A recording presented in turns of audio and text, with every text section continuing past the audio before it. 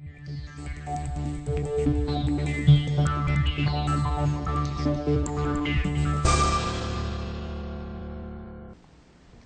David Purdham, and welcome to this edition of e-180.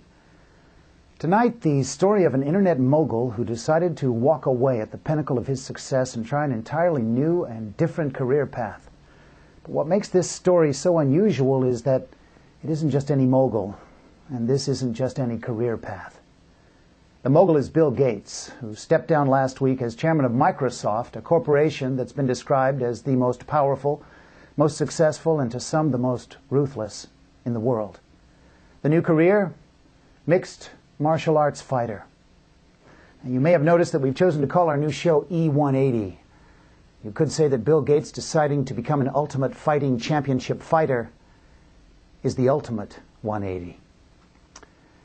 "It's my nature to seek new challenges," said Mr. Gates, whose first bout is scheduled for August 12th in Las Vegas in the women's lightweight division against rising MMA phenom Carrie Scar. Mr. Gates' lawyer has applied to Ultimate Fighting's governing board for a waiver of the rabbit punch and pile driver fouls, contending that those moves are, and I quote, "an inseparable part of Bill's competitive technique." UFC President Dana White said his organization would sincerely consider the waiver.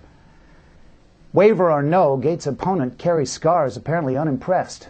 Said Miss Scar at a joint press conference announcing the bout, "He don't scare me none. We all put our Brazilian fighting bottoms on the same way, one leg at a time." Flashing his legendary wit, Gates quickly responded, "Hasta la vista," producing a chorus of guffaws from the press. I was there. So what chance does the inexperienced Mr. Gates have against one of the top-ranked female lightweights in the world? "He's going to surprise people," said UFC's White. "He's a mean little SOB. Just ask the folks at Netscape."